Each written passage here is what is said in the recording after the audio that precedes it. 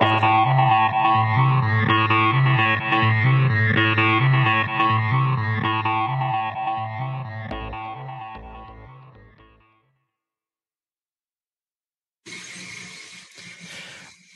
right, Edmonters. That's yeah. I don't think Dave or Nathan, when they did interviews, realized that the people that listen to the Road to Edmond podcast are the Edmonders.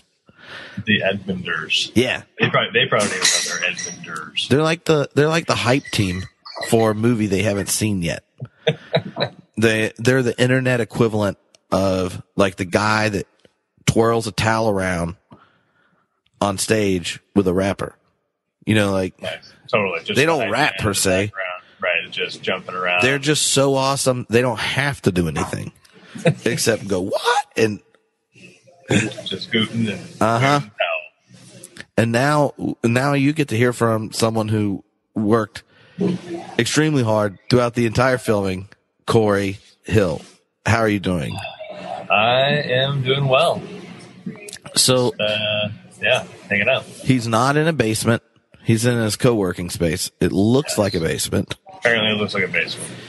But, how in the world did you end up being a part of the Road to Edmond? Like, what made you say to yourself, you know what I want to do this summer? I want to film Trip. I want to spend 2 weeks with this guy. Yeah. Yeah. I mean, that was the number one draw for sure. Getting to see you shirtless on a regular basis. I do what I can. Who can pass up that opportunity? Yeah, Dave asked me if I wanted to be a part of it after working together on the Set Free Posse documentary we did the year before. We had worked together a lot, and I was just really excited at the opportunity to work in something semi-scripted, fictional, controversial, and yeah, I was having a good time with Dave, and I'm excited to work with you and Nathaniel. I've met you guys previously once or twice, and thought you guys would be a fun crew to be a part of a project on. Well, what would you call your position other than sore back? Like, I think like the defining feature for you was how much back pain you were in by the end of the shoot. But it was a lot of long days. I guess I'd be camera operator. There were basically two camera operators, might be like co-DPs. Me and Brandon. So yeah. Anytime you can use initials for what you're doing, that's legit. So give people an idea of what it was like for you, just as someone who has worked in different types of films, commercials, kind of documentaries, to make the transition to whatever you want to call the Road to Edmond, a sketched fictional story. Yeah.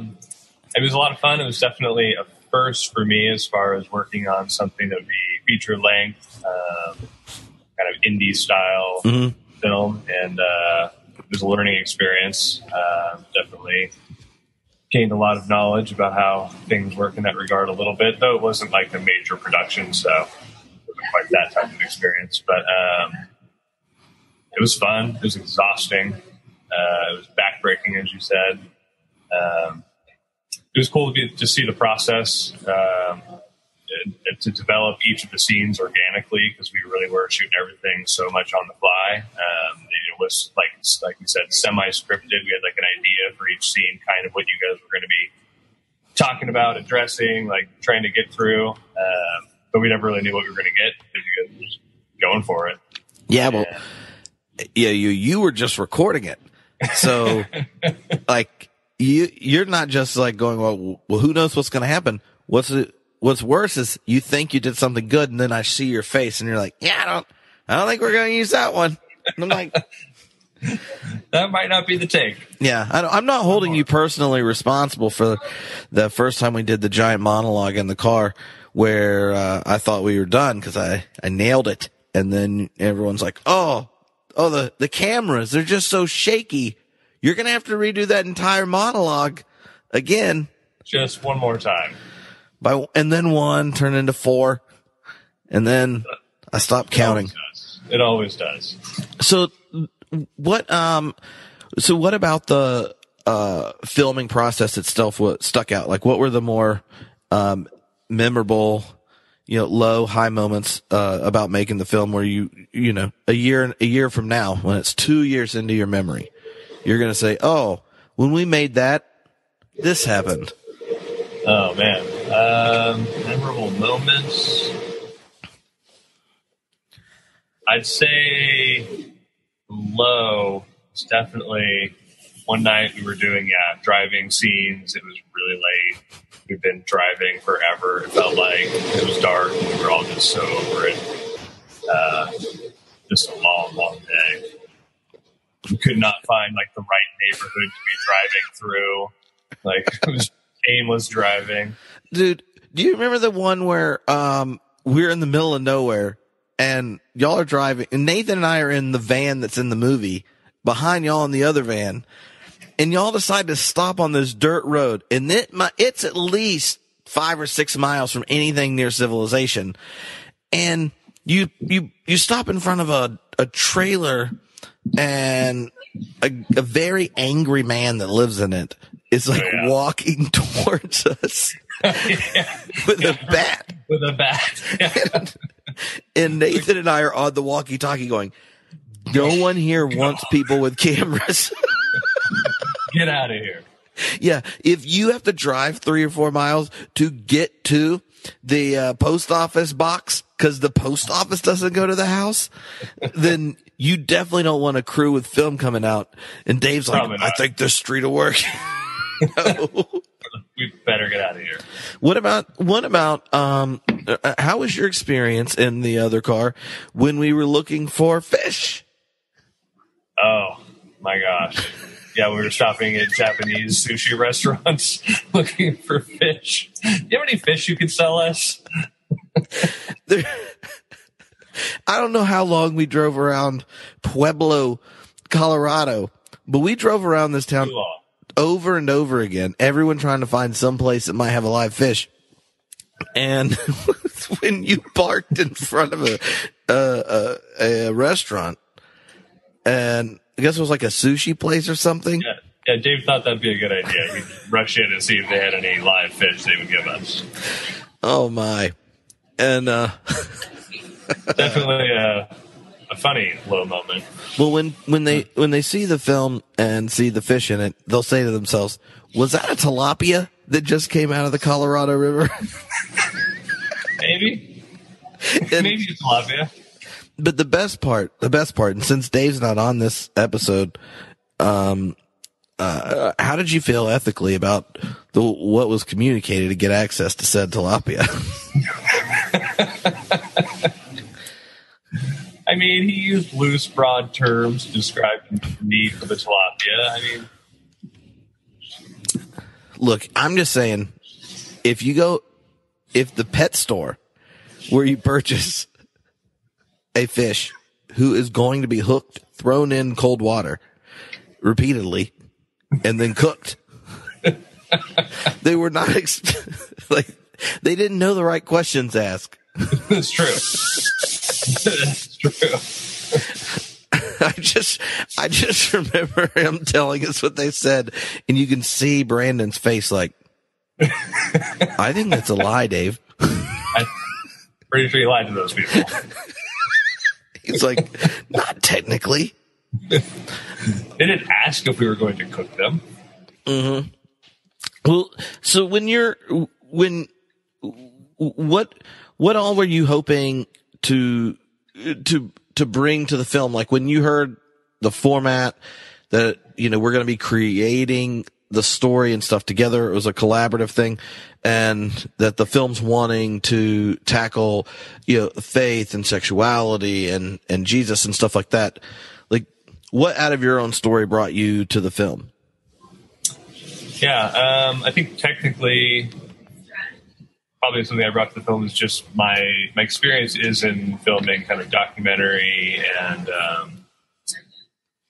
nonprofit film stuff, and so I just have a lot of experience with shooting in comfortable situations or difficult and challenging situations. So I think just like knowing how to work like that and knowing how to be super flexible and just go with the flow and work long days and take what we've got to work with and do the best we could with it.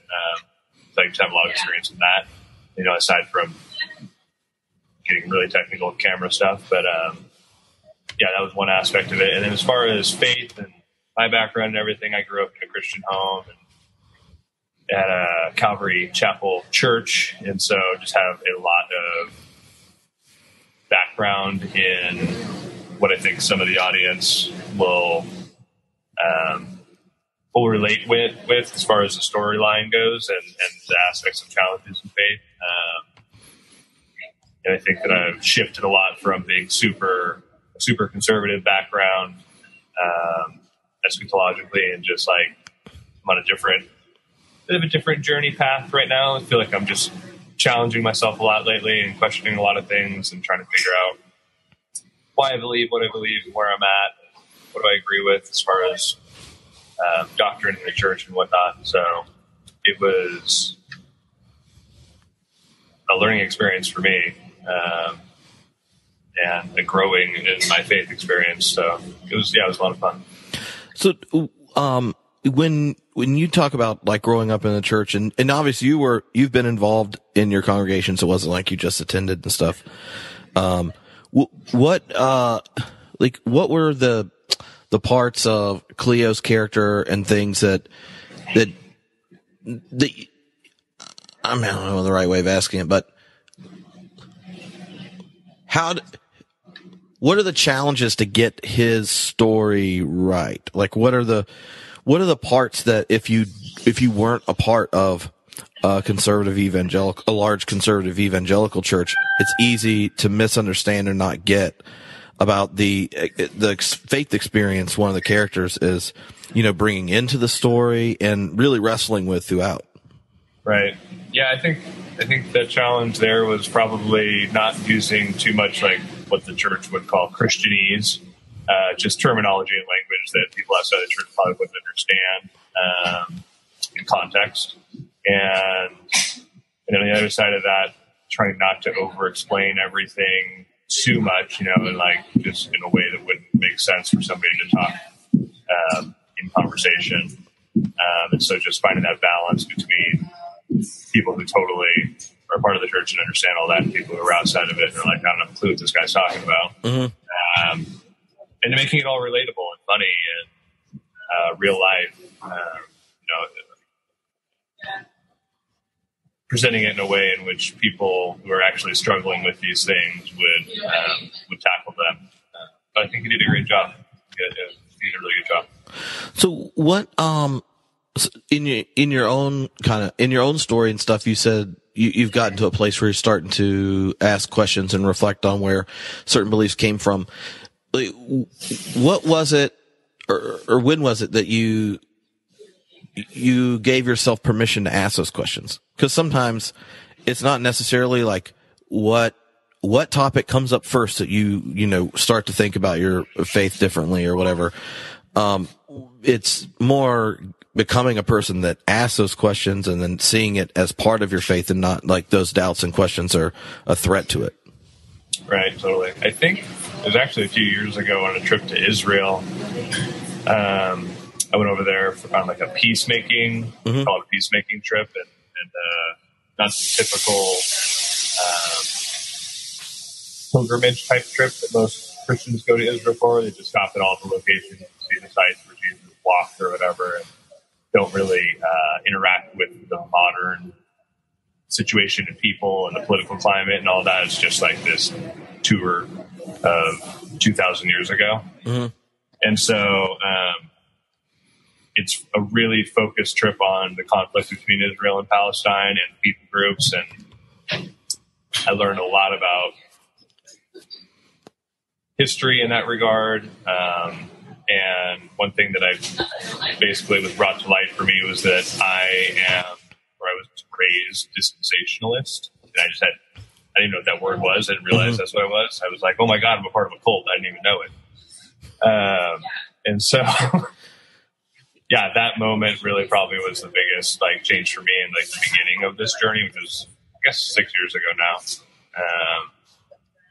Yeah, it was kind of the beginning of like there are different angles, I guess, in different doctrines that I didn't necessarily understand. There were differences of opinion on in the Christian world. Yeah, so that was probably the start of that journey for me. So if you went back 7 years then to 7 years ago, Cory, what would he do when he what would his response be when he sees the movie?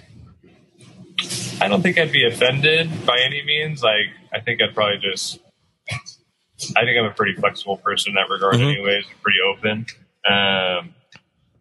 But I would hope that it would cause me to question things or, you know, want to dig deeper into certain aspects of my faith and ask those bigger questions in a real way instead of just like, oh, I don't know how I feel about that, but I'm just not really going to address it because that's just a really hard thing to tackle. And yeah, it is. It's hard to allow yourself to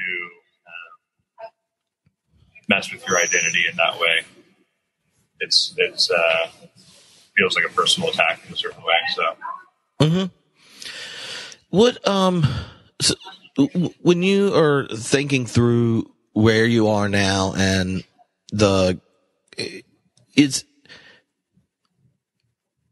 how do you hold your questions differently once you're comfortable having them?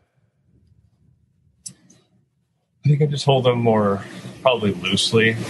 I think like a lot of people tend to be, they just really want to hang on to a certain aspect or a certain opinion of things. And I think just allowing myself to not be so attached to certain ideas, not see everything so black and white. It's hard to come out of that. It's really a challenge to stop doing that once you, especially if you've been brought up to do that your whole life. It's really tough to do that. And I think that it's just nature, I guess. I think we see that in all aspects of life, politically and spiritually and otherwise. It's just really easy to have that firm reality in your mind and you grasp onto something. It's much easier than holding things loosely. So when you think of your friends that are not your kind of people from church and stuff, but people that aren't a part of a faith community, aren't Christian stuff, what do you want them to get out of the film, or what do you look, or what kind of responses are you looking to see from them? I hope they think it's funny. I hope they think it's intelligent and educated. You know, I hope they think that they see the church in a different light, that they see Christians in a different light, and that it would just bring to light that there are people that are more open, that not everybody in the church is super judgmental and negative, and yeah. Well, yeah, I mean, I think people think it's, I mean, if you like that type of humor, I mean, there's some people probably just don't like the style of humor, but if you like it, it's funny. And about every possible group gets used as a joke at some point. Totally. Yeah. In the thing. So, one of the things in just talking to some of my friends that are atheists and about the film and stuff, I'm like, I imagine like you'll have new material to use at your religious friends just because you watch the film, because no one can make fun of, like, the best group to make up jokes about yourself, or yourself. Like, yeah. And so the level of assaulting humor at everyone in the film is intense.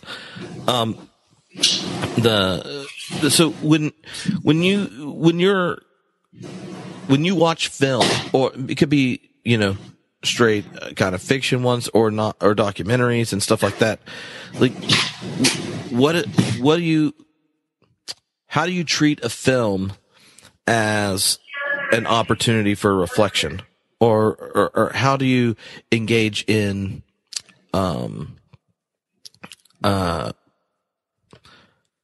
like, let me ask it a different way.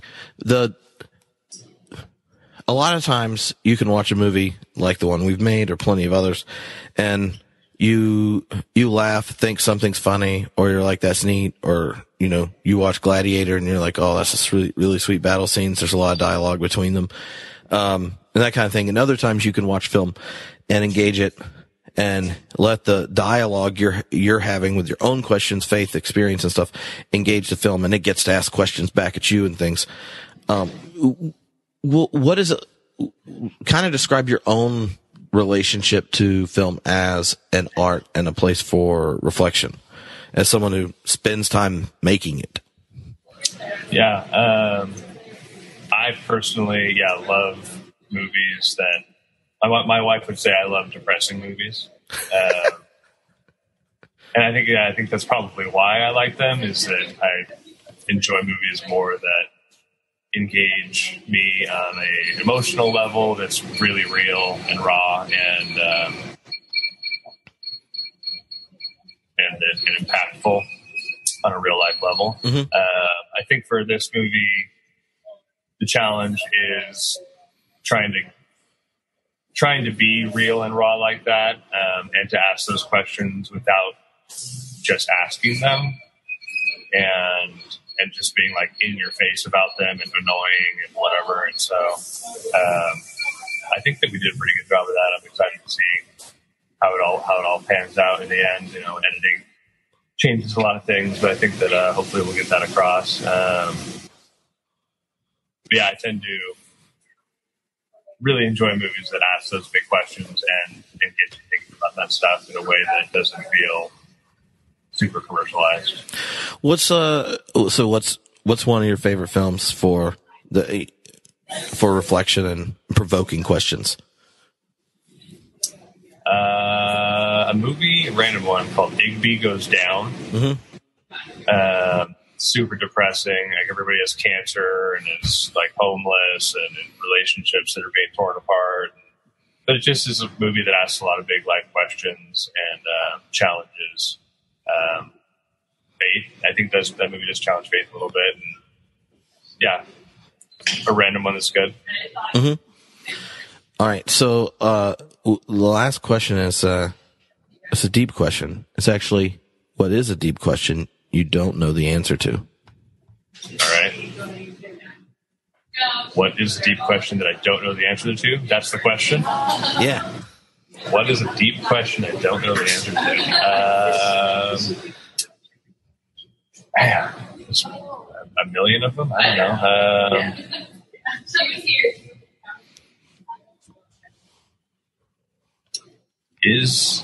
I think right now, have you seen any interviews with Jim Carrey lately? Uh-huh. He's kind of lost his mind a little bit. He's on something.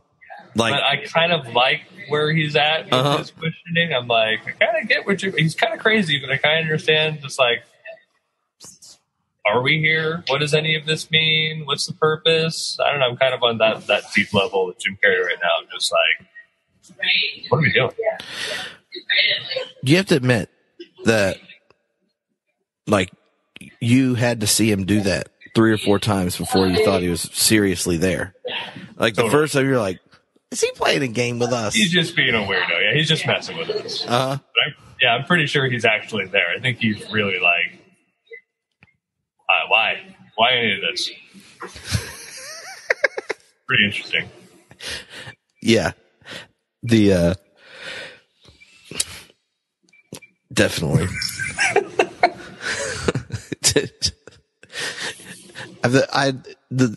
Him in that mode would be the perfect person to interview the president. Oh my gosh, it would be insanely entertaining. Guru version of Jim Carrey. Yeah. Interviews Donald Trump. That would have made the halftime, like, you know how the president used to do those, like, interviews during the Super Bowl, but Trump doesn't like people asking him questions unless they're on his fan club, so he didn't do it. Right. No. But if he's like, look, I know Lester Holt is our normal interviewer here at CBS, but last time you said you fired Comey to get rid of the Russia thing, when he just volunteered the information. So we're gonna try to make it easier on you and let Jim Carrey interview you. He's a superstar. Here's Jim Carrey. That would be awesome. Oh yeah, it would.